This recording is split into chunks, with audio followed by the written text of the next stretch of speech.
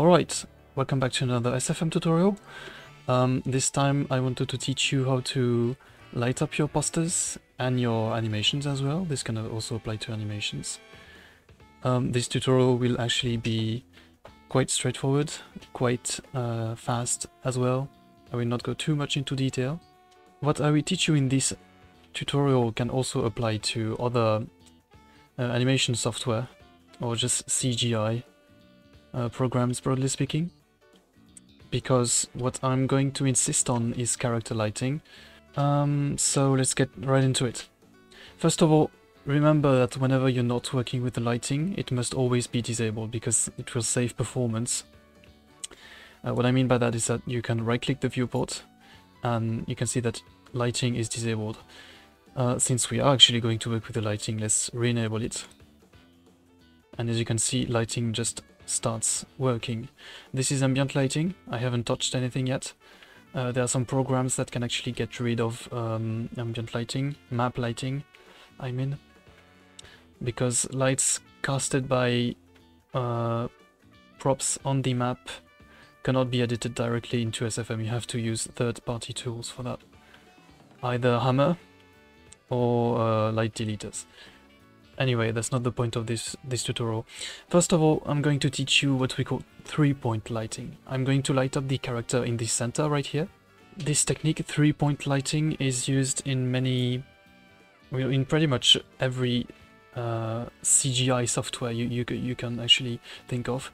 I even believe it can also apply to the digital or even traditional art, depending on how much detail you want to put into your creations. So, three-point lighting, as its name suggests, consists of three lights. So let's just create three lights right now. We're going to take care of them later. Remember that you can also disable lights right here. This will simply make them invisible, so when you want to work with the lights and not get bothered by the others, just click that.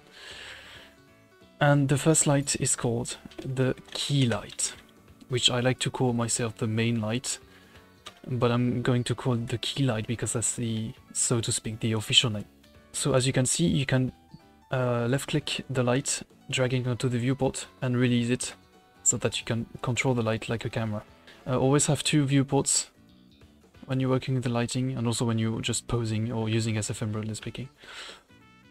So for this light, the key light is pretty much, as its name suggests, the light that that's going to light up our character the most. People will say, "Oh, this is where the light comes from," and when they say that, they usually refer to the key light. We don't need to have it so intense right now. Let's just lower the intensity for now. That's still a little bit too much. I think that's good. Yep. So as you can see, I'm posing it next to the character, as you can tell. It's like someone that's, if you wish, standing next to the character and just looking at them. So this is a shadowed light, so I would recommend you to play with these sliders here, shadow attend and shadow filter size. I will put shadow attend to the minimum because that's usually what I do. And shadow filter size is a quite weird setting, you could say. I don't really know what it does, but it pretty much defines the amount of detail in the shadow. Let me tell you what I mean. See what it looks like right now, and if I lower the value, you can see that the shadows are looking much sharper. You can clearly tell them apart. Do not put it to the minimum because you're gonna get some very funky results, as you can see. I usually put 0.03. That's the value I always put, usually. But you can also put some other values if you wish. It just depends on your style. But in my case, I just put 0.03. Also, I wanted to say the lighting techniques that I'm going to show you in this tutorial are mine. But you can pretty much, adapt and find your own ones. Because I think the techniques that I'm going to show you, sorry, are pretty much, universal. I mean, three-point lighting is universal on its own. And shadow attenuation, as you can tell, well, changes the attenuation of the shadow. Thanks. Anyway, then there's this slider that I use, far Z attenuation. I always put it to the maximum, or not always, but often. basically it defines how far the light will go. Then one last thing I like to do about the key light, actually two last things. First of all, right click the key light and click on enable volumetrics. This will make what we call a volumetric light. It's not very visible right now, but if I turn this slider way up, you can see that it makes some sort of light that's some kind of fog, if you wish. Well, that's literally what we call a volumetric light. Volumetric. Let's not leave it at this intensity. Let's maybe leave it at this. Yeah, this looks cool. There's also noise strength that you can play with. The last thing I would like to do is actually picking some colors for our character for this light. I'm going to pick some rather hot colors, warm colors. So for that, I'm going to turn these sliders down and play with the sliders until I get a color that looks like I want. This can take some time. This looks good. I think our key light is ready now. As you can tell, there's some shadows here that kind of bother me, like right here, and also right here, broadly speaking. What I might do later is just disable either turn this slider down, or simply disable shadows. I will take care of that later. The second light I would like to show you, remember to always lower the intensity because by default SFM likes to make lights that completely destroy your eyes. The second light is called the fill light. I like to call it the contrast breaker, and I'm gonna show you why. Although contrast breaker doesn't mean anything, but I'm just gonna show you right now. This light, the fill light, pretty much corresponds to the other light, the main light that I showed you earlier, the key light. Because as you can tell, I'm placing it almost at the same place, almost in the same way, sorry, as the previous light. It's just standing at the other side. See, this takes some time, but once I get the result that I want, I can release the light. I think this looks good. So the point of this light, let's put it like so. You can actually see it quite properly here. Let me first of all adjust the colors, and I will explain what it does. This looks good. So without the fill light, this is what the character would look like. And you see, this is why I call it the contrast breaker. When you use a fill light, you sort of break the contrast that was created by the key light that you put earlier, where it prevents the character from having literally two sides visually, because as you can tell, this side is bright, but this side is dark. And that's the point of the fill light. Breaks the contrast. But of course, depending on the context, you may sometimes not need a fill light. It just depends on how you want to light up your posters. That's how I do it, but of course you have to find your own method, your own style. Yeah, this looks good. I'm just going to lower the intensity. The fill light should theoretically be less bright than the key light. Otherwise, there will be like two key lights, or the fill light would act as a key light and the key light would act as a fill light, which would not look very good. Also, as you can tell, the fill light is the furthest from the camera and the key light is the closest from the camera. That's also important to notice. And then we can also enable volumetrics for this one, although it's not necessary, but I always like having some volumetrics on my lights. Once again, let's lower this to 0.03. This looks good. Shadow attenuation goes down. Yep, this does not change much, but you can see there's like a slight difference right here. Alright, so I think for now this looks good. There's still some shadows that bother me around here. I might use the key light and maybe put it up a little bit. But the issue is it kind of breaks the purpose of the original purpose of the light itself. As you can see, I could also disable shadows, but that would not really... That's not really what I want. You see, lighting is all about tweaking, tinkering around, and until you find, you know, a pretty a good spot for each of your lights. Alright, I think that's better, because I would not be able to disable lights on the key light. Shadows, sorry, on the key light. The fill light looks good, I think. Alright, So we've got 2 lights out of 3 now. The last light I'm going to show you is not, I would say, necessary, but it's better to have one. It's what we call the rim light. And I don't give it any other name, that's literally what it's called, the rim light. You may be wondering what that means exactly. What I'm going to show you right now, the rim light is placed behind your character. Usually you need to disable shadows for rim lights, because they're actually going to look better without shadows, and it's going to save performance. And as you can see, they are more visible when you disable shadows. I don't know if you just saw the difference. And so the purpose of a rim light is that, as you can tell, it will actually outline your characters, like so. They're actually very hard to pose. Yep, they are very hard to pose because, as you can see, they can easily splash onto other models, which is not really what we want. Or we have to limit that at least. And models often have very weird reflections, such as around here, around the eyes, or around the hair. So to fix that, we're gonna have to either lower the intensity. When it comes to the rim light, remember the intensity has to be quite high, usually. You can lower it a little bit, but yeah, as you can see, it looks different.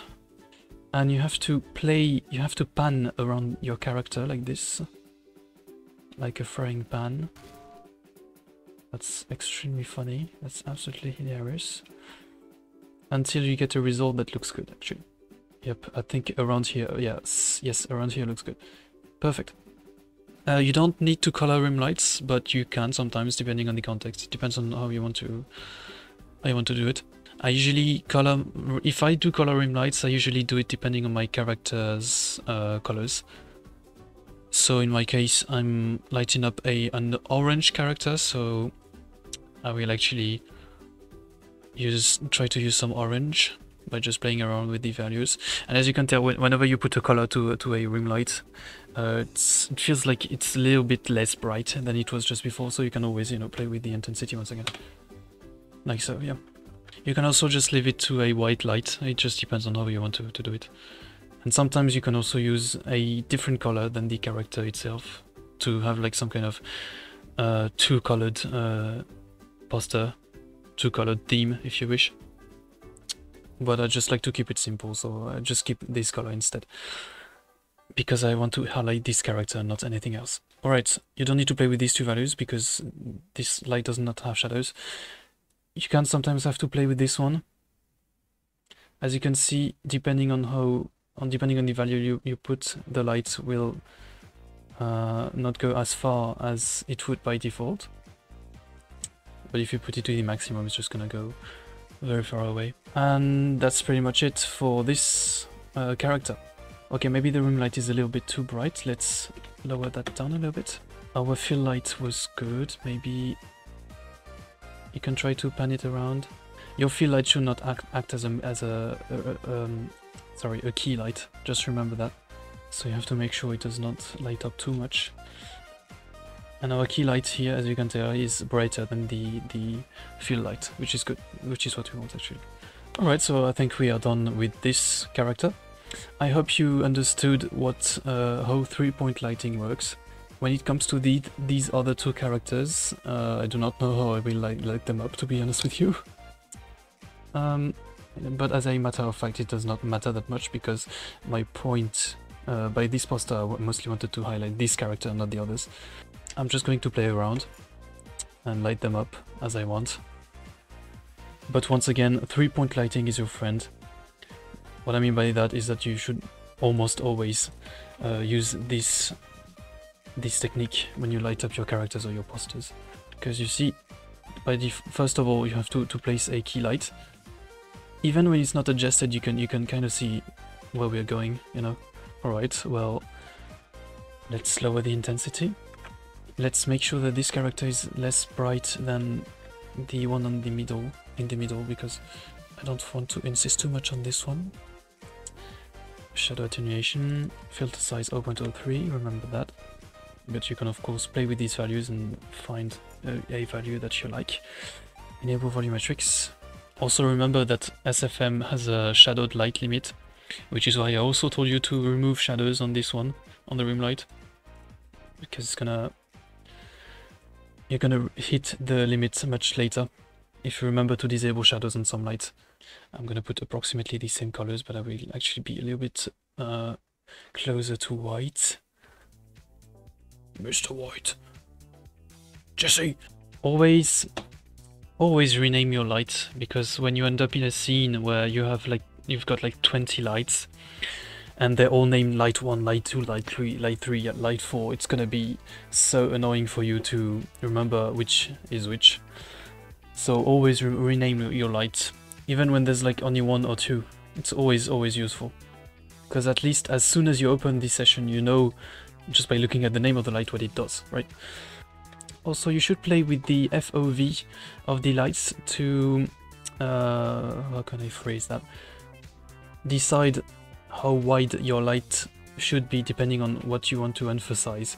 Say for instance, right here, I'm only focusing on the head of the character, but if I turn off the FOV, you see I'm also focusing right now on the violin and on his hands, right here.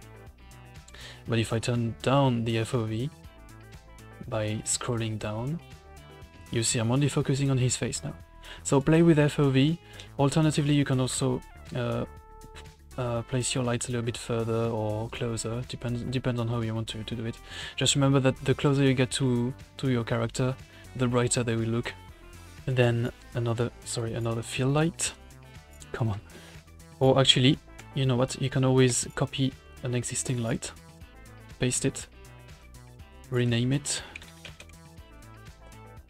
and pretty much work with it. You should not be afraid of, you know, always reusing your lights. It's gonna save you a lot of time. Alright, so once again, let me illustrate what the fill light does. Yep, this is looking good. See, this is where the key light acts. This is where the fill light acts. But without the fill light, this is what it would look like. You see, it's completely dark on the other side, and we don't want that. We want our entire character to be lit up. And just for this character, I will probably not use a rim light, because rim lights are really used to put emphasis on your character. And I don't want to emphasize on this one, because it's going to be blurry anyway. And then, last 2 lights, we're going to light up this character. But I will probably speed this up, because I think you got pretty much got how it works.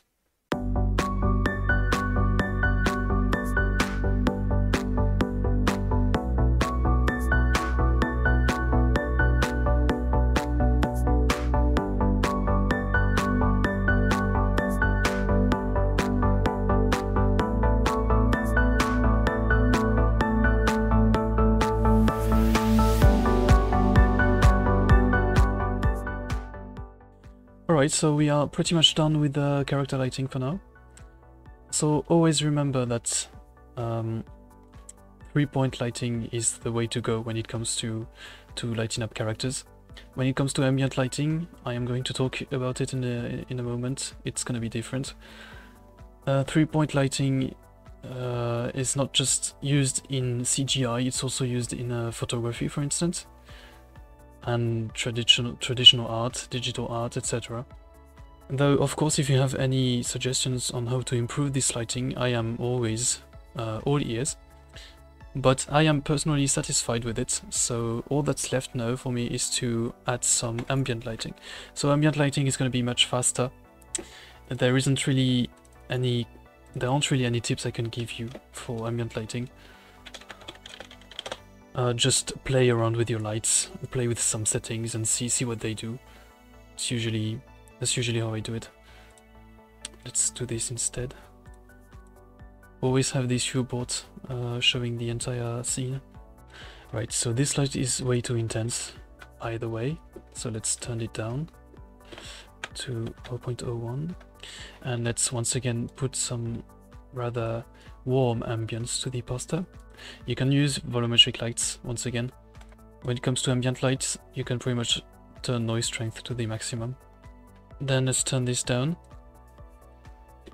Once again, 0.03, remember that. And yeah, I think this light looks good. There's a little bit too much of reflection up here. I don't really know how to fix it, to be honest with you. Aside from just moving the light away. But that's not really what I want to do, so I don't really know how to fix that. Make sure that your lights are not clipping too much, because when you've got lights that are clipping, you will end up with some very weird results, as you can probably imagine. I just move my light a little bit further. I cannot change the FOV. I've already reached the maximum. So what I'm gonna do is move to the graph editor, which is right here on the timeline. I'm gonna select these two, horizontal and vertical FOV. Place a keyframe by pressing M. Select the keyframe, and you can input any value that you'd like. Why would I use the graph? That's simply because I can change these two values at once, and you cannot go over one if you're in the motion editor right here. Right, so let's put 1.1. Be very careful with these values, because the higher you go, the funkier the light may look. I will not light up these lights. I mean, I will not make these lights cast any light, if you got what I mean. I think this looks good. Alright, so the last light I wanted to talk about, the last type of light you could say, is what I call an emphasis light.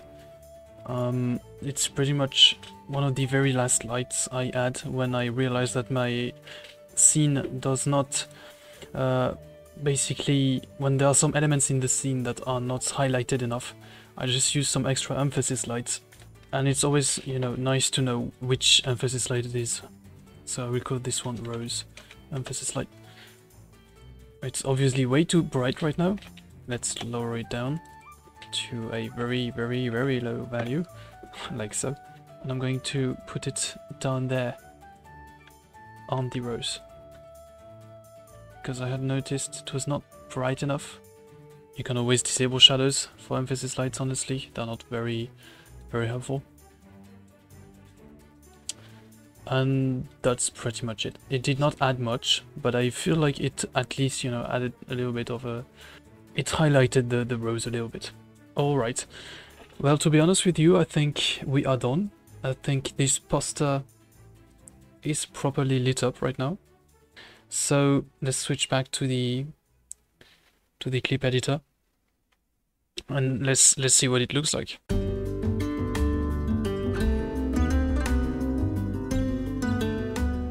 Right, so as you can see, we are getting a little preview of the poster right now in the clip editor. Remember, whenever you're making a poster, your render settings by right-clicking on the viewport should always be depth of field 1024. No matter how old your machine is or how powerful it is, always put it to the maximum. And when it comes to motion blur, that's very context sensitive. When it comes to posters, you should disable it. It's not helpful in our case. But if you're working with animations, that's another topic. You can actually enable it, but we'll talk about that later. So yeah, these settings are fine for rendering. We'll not make a rendering tutorial. I will simply stop here. I hope you found this tutorial helpful. Feel free to leave a comment if you've got any questions, or if you've got any tips on how to improve this tutorial, because this is one of my first times making a tutorial. So yeah, that's pretty much all I have to say. Thank you for listening, and have a nice day / evening / night. Bye bye!